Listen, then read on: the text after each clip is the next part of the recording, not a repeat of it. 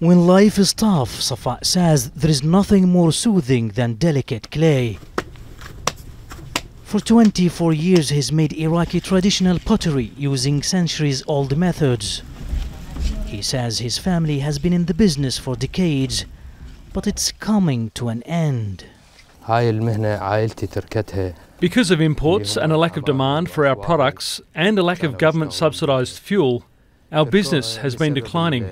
My family members and cousins have changed their profession. Pottery is deeply rooted in Iraq's ancient past.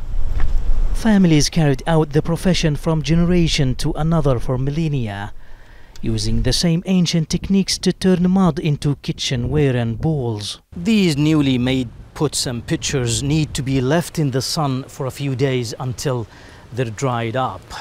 They are then put here into this oven to be heated at about 1500 degrees Celsius for about 20 hours.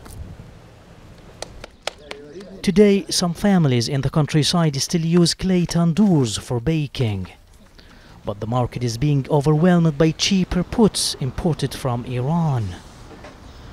Experts say Iraq's heritage of Sumerian and Babylonian pottery manufacturing has now become more of an art practiced in academia. Pottery in Iraq dates back to 4500 BC.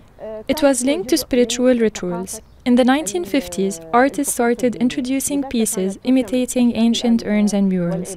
Pottery is part of Iraq's cultural heritage, so even if it declines as a profession, it still flourishes as folklore. Throughout history, pottery has provided households with not only useful products, but also an archive of people's way of life in ancient times.